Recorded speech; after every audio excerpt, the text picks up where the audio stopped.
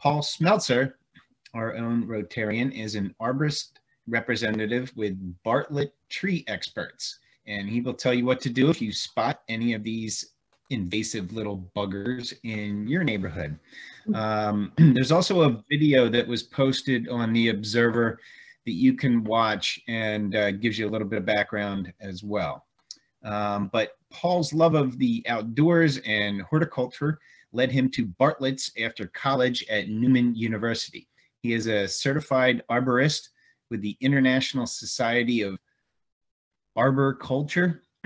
Paul is very proud of obtaining the rank of Eagle Scout and is also still very active in scouting. In his free time, he enjoys cycling, camping, fishing, and gardening. And he is proud father to Paul Jr. and Emmett and loves spending time with them and his wife, Rebecca. So Paul, we'll turn it over to you. Take yourself off mute. And if you have a presentation, you can share your screen. All right. Yep. Thank you, Scott. Thank you for that introduction. I do have a presentation. I'm going to try to get it queued up here. I assume everybody has heard about spotted lanternfly a little bit, and we're going to talk about it a little bit more. So it is a pretty bad invasive pest, has been slowly becoming more active in our area. And, you know, there are some concerns with it. So why should we care about it? So largely we do have some agricultural damage. This pest in general is attacking a wide range of host plants when it comes to agriculture, including plums, cherries, peaches, nectarines, apricots, almonds, apples, hops, grapes. So if you like your hard ciders, your beer, and your wine, this one's coming at you pretty hard. It's going to increase pesticide use on those agricultural crops. That is a big concern for a lot of people, including even our organic grown crops are going to see more increased use of those organic pesticides to keep this guy under control.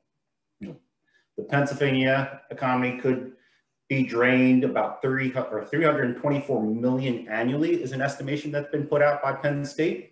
And that's a large amount. I could not find any information on what New Jersey was expecting here.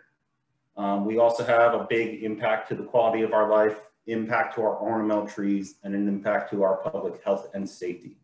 So, you know, spotted lanternfly, a little bit about the pest itself: native range, China, India, and into Vietnam.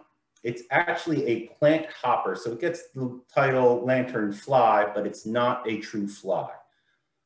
So plant hoppers themselves are small bugs in general that we do experience naturally in our area, just not to this extreme. So the spotted lanternfly, while most leaf hoppers and plant hoppers are relatively small, this one is a pretty big bug. So it's very noticeable when it's an adult, about an inch long, half-inch wide. Front wings are gray with black spots.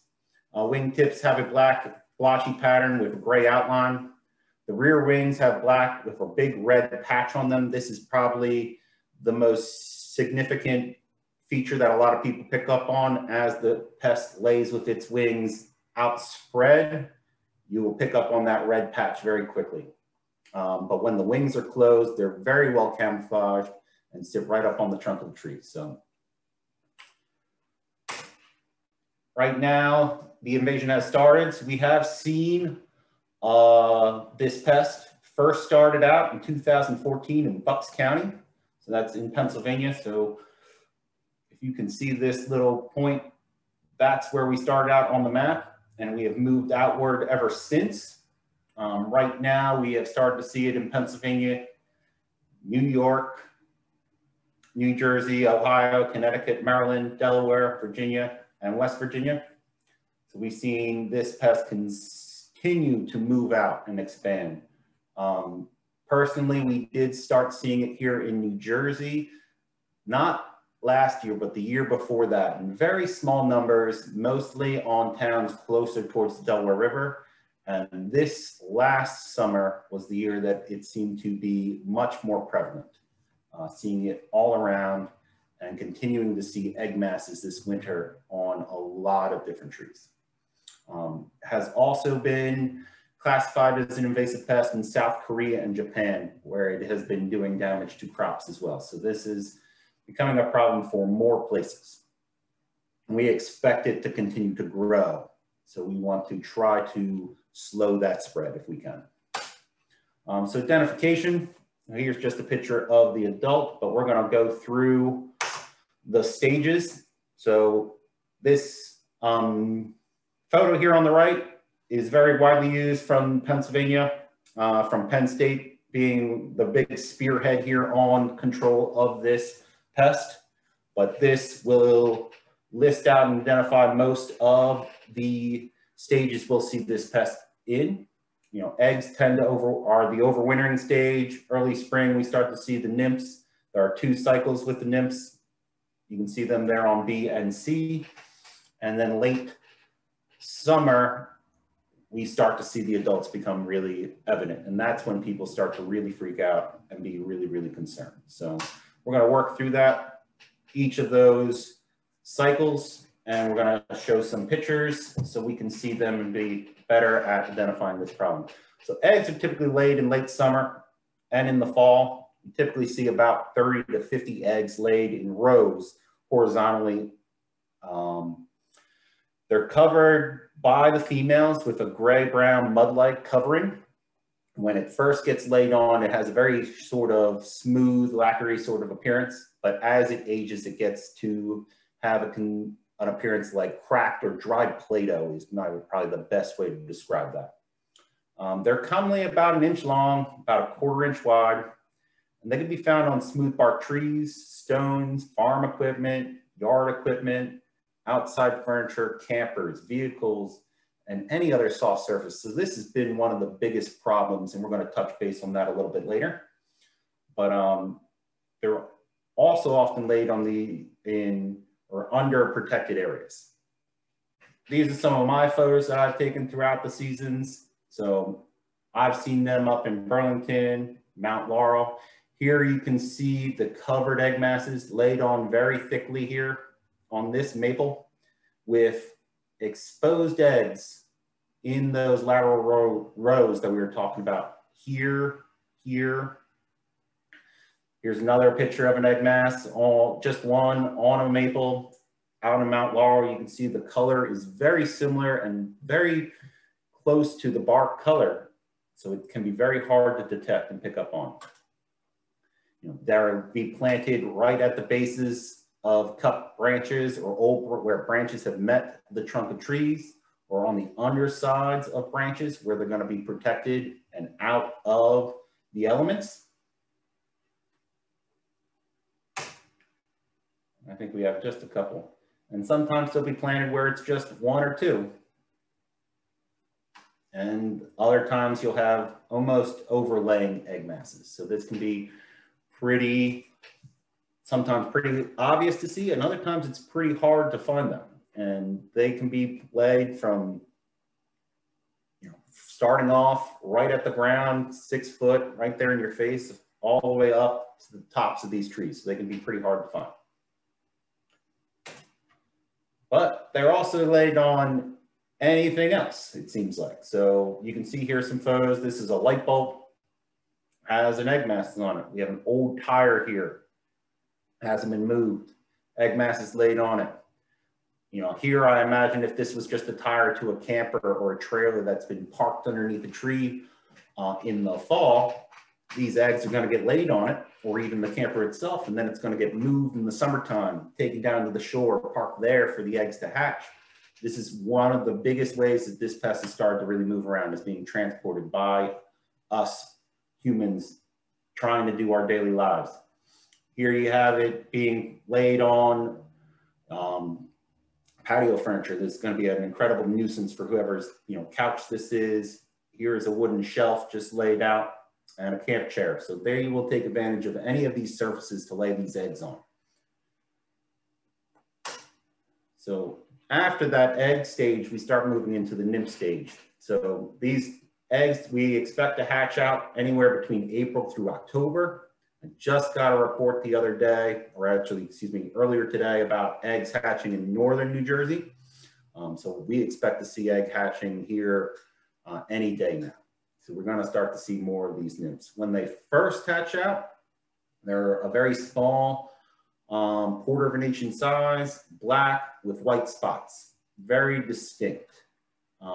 As they move through their life stages, through the instar stages as the nymphs, they start to turn to a red color with a white spot, very bright, very easy to see.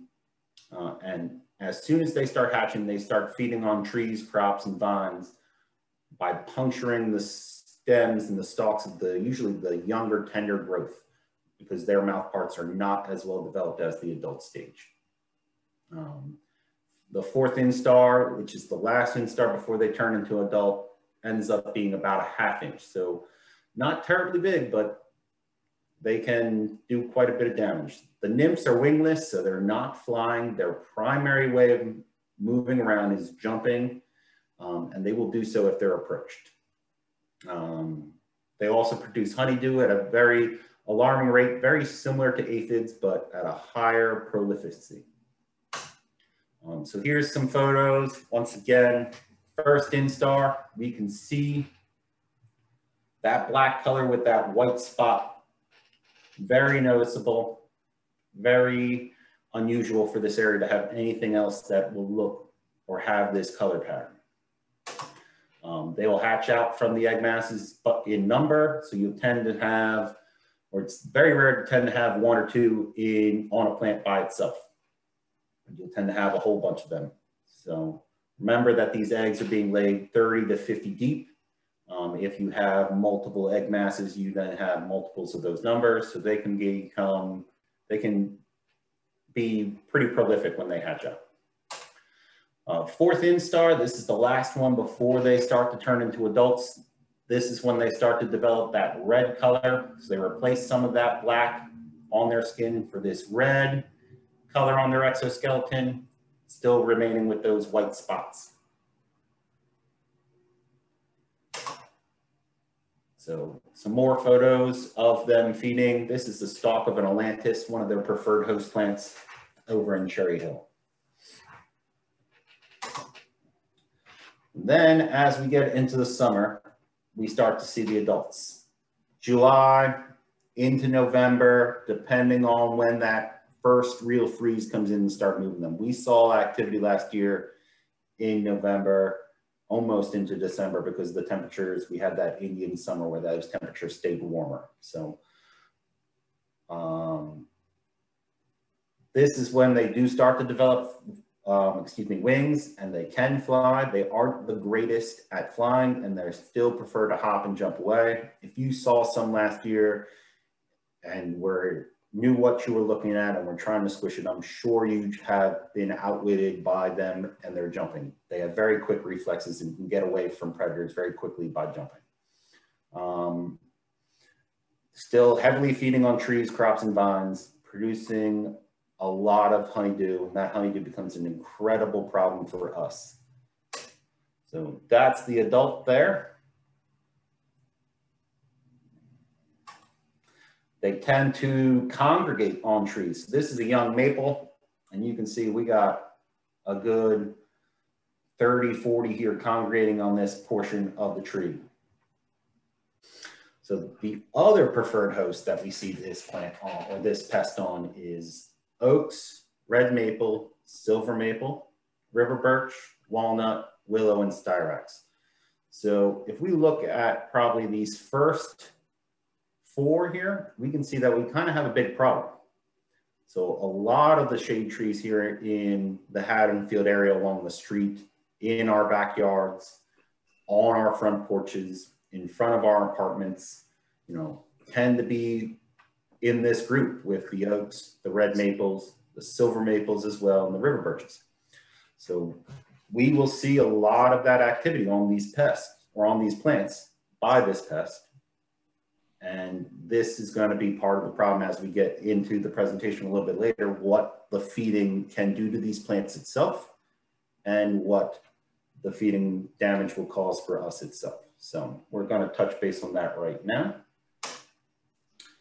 So we have the spotted lanternfly feeding. So feeding is by puncture into the phloem. So this pest has a proboscis. So this long structure right here on the underbelly, extends from here down, is its mouth. And over time, through natural selection, it has developed into this very long needle-like structure. Similar to a mosquito, similar to an aphid. And it's able to take this proboscis, stab it through the tree's bark into the phloem, and ingest on the sugary saps and carbohydrates that flow up and down the tree in that area. It does not fully digest its food, so it excretes a very sugary excrement called honeydew. Very prolifically, to the point that when we have a heavy infested tree, you can stand underneath it and it'll seem like it's raining. That's how prolific these buggers can be. So on that honeydew, we'll a lot of times see sooty mold grown. So this is a black mold. It is the number1 way of identifying that you have a feeding problem from a sucking insect that could be spotted lanternfly.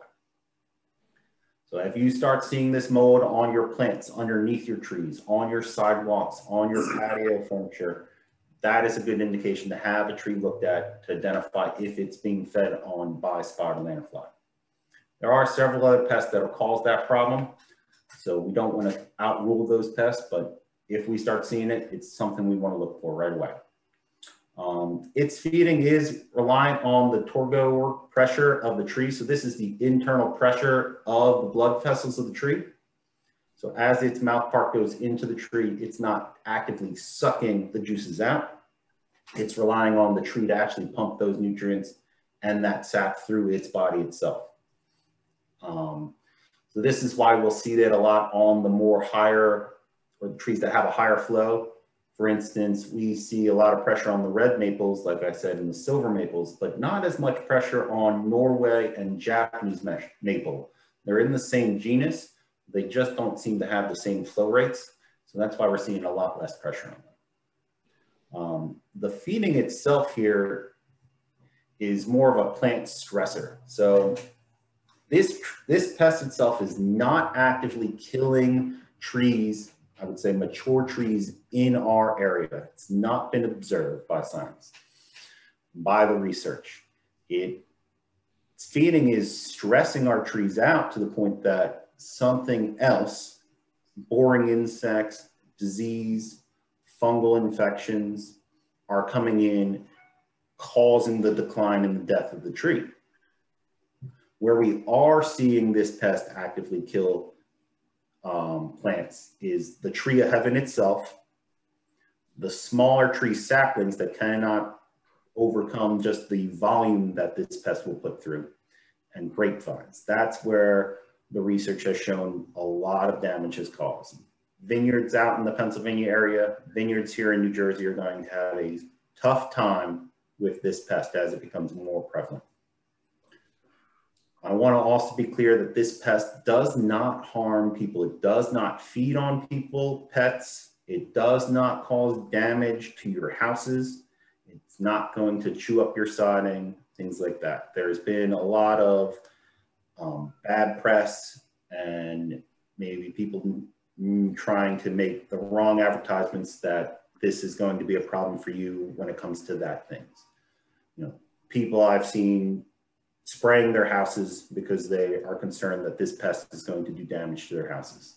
The worst case that you'll get in that instance would be an egg mass laid on your house. Spraying the house isn't going to prevent that, and the egg masses can be scraped off or power washed off. So there are some people doing some unethical things in the industry when it comes to the scare factor that people are having with this pest. So I know Denise, you were very concerned, but hopefully that puts you a little bit at ease there with that.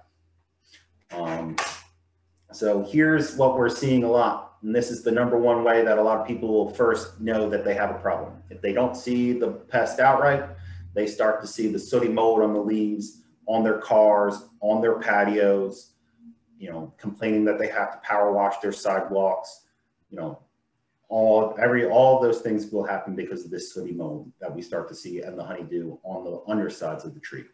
You know, people will experience, especially in the midsummer to late summer, a lot of activity from stinging insects as well. So honeybees, yes, yellow jackets, wasps, hornets, all very well, or all very attracted to this sugary liquid. They're feeding off of it, trying to turn it into their stores to help them, you know, survive.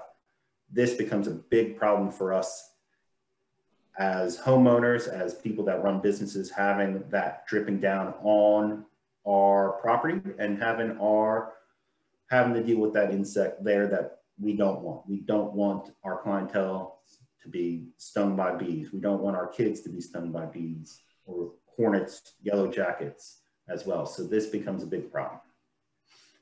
We don't want this stuff dripping down onto our cars, staining them. It becomes a very tough liquid to get off. So this has been the biggest nuisance with this pest. I mean, we can have some pictures here of this sooty mold staining this deck. You know, very dangerous situation here. We have steps going up and down. We have very slick substance now on the deck that A, we could slip on. B, now it's very hard to get rid of. C, now it's starting to cause discoloration of the pest or of the deck itself. So this can be a problem. So when we start talking about management, so a lot of times we recommend our 5 steps for management here. So first off, we want to try to stop the spread. We want to try to keep this pest isolated as much as we can possible. We want to scrape egg masses, number 2. Number 3, we want to brand our trees to help catch nymphs. Number 4, we want to remove the primary host, tree of heaven, whenever we see it, whenever it's practical. And number 5, we're looking at applying insecticides to help keep us under control. So first, we want to stop the spread. So how do we do that? So we want to do things like not moving our firewood. And we want to check our outdoor equipment for our egg masses, especially coming out of the winter months. You know, eggs are laid in the fall. They sit there all winter. If we have pieces of equipment that we want to move, I think of things like trailers, boats, cars that have we're buying a car, moving a car, things like that. We want to make sure that we don't have our egg masses on those, and then we moving them to a different state or even to a different county where we haven't experienced this pest. If we do see or have to move that piece of equipment, that chair, that piece of firewood, whatever it ends up being, we want to make sure that we scrape any egg masses that we see on it. We don't want to park underneath these infested trees for the fact that this pest can be a very good hitchhiker. It'll find its way into the crevices of our cars, through an open window. We drive 10, 15, 20 minutes down the road. It's going to get out. It's not going to miss a beat. And then we have a new problem down the road. So that's how we want to stop the spread. Next step, we want to make sure that we're scraping our egg masses and smashing them if we're seeing them. So a lot of people ask about this. So we can use any sort of plastic, metal material, scrape off these egg masses, plastic debit card, putty knives, butter knife themselves. They work really great at scraping these egg masses off. We want to scrape those eggs typically into a bag or a bottle, put some alcohol in with that, and that'll help to kill those eggs, throw and dispose of that bottle afterwards. Other recommendation is to smash the eggs with a hard, flat surface. You'll see those smashed eggs starting to burst. You can kind of see that here in this photo, right here. So this is something that we should start doing in our winter months, even till now, because we still haven't seen egg hatching. So if you're looking for something to do to help this pest right now, it would be checking your trees, scraping the egg masses that you can reach. And please don't go climbing up your 40-foot tall, 50-foot tall maple to try to get egg masses. There's other ways to help with that. But if you have low-lying young maples, young oak trees, things like that, this is a perfect hobby to go do on a nice day. You know, you use a little bit of vodka, that's the alcohol to kill them, you have a party, there you go. So next thing we want to start doing is using traps to help catch spotted lanternfly. So in the springtime, these are very effective. The nymphs themselves don't have wings. They're going to get caught by this trap. As they fall off a tree or are moving to find a new tree, they're going to climb right up the trunk. So this is where these sticky tapes and traps like this can be very effective. Why it is not as effective for the adults. So we can see here that the adults, you know, yes, we are catching some, but we got plenty of adults here that aren't being caught. And what's not shown in this picture is we also have adults higher up the stem that are not being caught as well. It gets to the point too with these that if we have enough trapped adults on the tape, the pest itself will just, or the adults themselves will just walk over the trapped comrades right up to the tops of the trees. So if you are going to use tapes and things like that, you need to change them pretty regularly. You know, we want to manage the tree of heaven. So removing tree of heaven is going to help reduce the spotted lanternfly population. It's not going to eliminate them completely. But so positively identifying this plant, removing it when it's possible, getting it out of the area is going to be extremely helpful. The problem with removing this pest or this pest tree, this weed, is that when we remove them, they'll tend to sprout off the root plates themselves. So if you cut the tree down to a stump, you'll get sprouting off that trunk, you'll get sprouting off the root system that's left behind. It is a very tough plant. A lot of times we find that we have to treat this tree with a herbicide to kill off that root stem. As we move into insecticidal controls, there's a lot of different ways to treat this pest. We ask that you rely on a professional to help you with these decisions. There are a lot of good ways to control it. There are a lot of bad ways that can be impactful on things like our beneficial insects. And there are ways that are just not going to be effective. Certain products aren't going to work on this pest. There are, depending on situations, I know some people are really opposed to the use of insecticides when it comes to killing things around their properties, treating problems, pests. There are organic options and natural options to help control this. I would say that some of that does not work as effectively as some of the synthetics. So depending on your treatment program, you may be looking at more or less treatments for that. A lot of my treatments are relying on the systemics.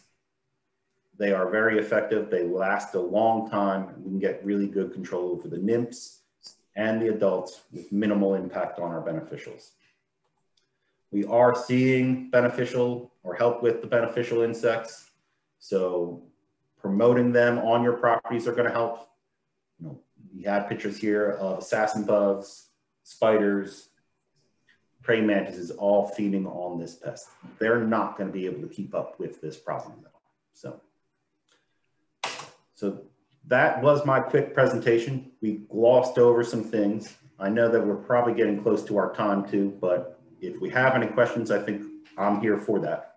What do people do if they start spotting, infestation on their neighborhood? Do they go to their local home improvement store and grab, some of those, sticky bands? Do they call somebody like you? What do you suggest that they do to deal with this?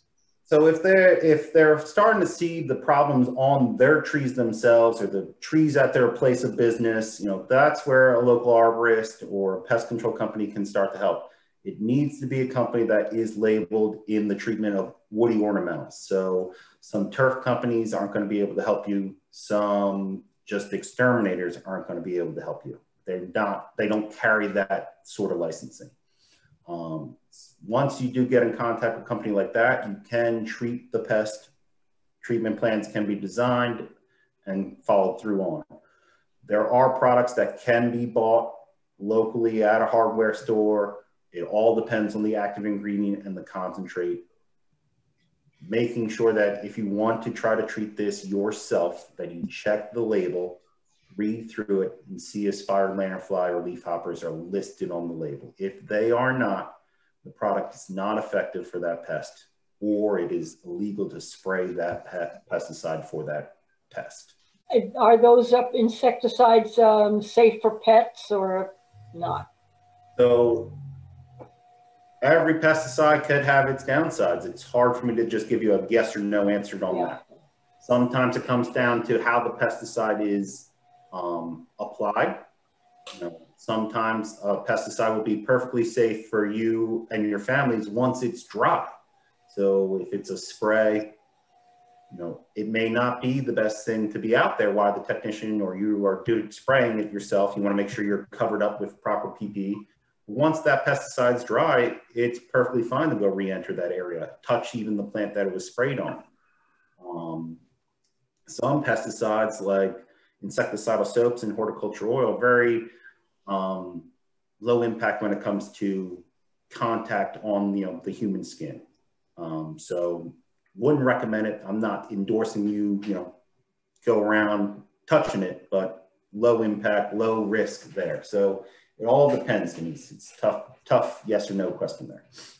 Do you think that the county government would have any information about what they're doing to battle it? So New Jersey itself has had a reporting website and to report what is, or when you start seeing spiral lanternfly. I don't know that website and number off the top of my head. I can get that information out. From the reports that I heard last year from talking with people and talking with clients, is they were saying that website was very overloaded. They were getting a lot of information. They started to really know once the quarantine was expanded out, which engulfs all the counties that, Haddonfield was within the quarantine zone, that they had gotten to the point where we know it's there. We know. So I'm not going to say don't report it, don't do your due diligence, but to follow up on what the state is doing, I'm not aware what the state is doing for the average homeowner right now. They are concerned about their vineyards. They are concerned about areas where we start to see lots of transportation, shipping containers, equipment coming in and out of, and that's where the state of New Jersey has really been focusing on. The homeowner themselves have kind of been left a little bit out there, so. Should we put those tapes on our trees if we can? If you can, I'd suggest it for the trees that are within the plant, that we're seeing the pressure on. I get a lot of questions about should I just tape it? And I'd tell people, tape the trees that we're going to see the problem on. If you have a styrax, you have a river birch, you have an oak. A lot of problems that I didn't touch base on is, those tapes are indiscriminate. They're going to catch your beneficial insects. They're going to catch your problem insects. They can even catch squirrels and birds if they're landing there on them. Okay. So selecting the proper trees minimizes those risks. So that list that you gave us would be the ones that we would need to be paying attention to. Those are the most common in this area. The pest itself has been seen to be feeding off 80 plus different species of plants. So it can be a very wide range, but when it comes to the average homeowner, those are the main trees we're going to see it on. Some other ones that come to mind is, you want to make sure you're checking your roses, check your viburnums. Those are some other plants we're starting to see them on as well. Okay, thank you. Paul, thank you so much. I'm really, really glad we got it, and I'm glad we recorded this so we can share this with other people and get the word out. I think it's pretty important. So thanks again. It was great to see you. I know you're seriously busy, but please join us whenever you can. And thanks again. We really, really appreciate it.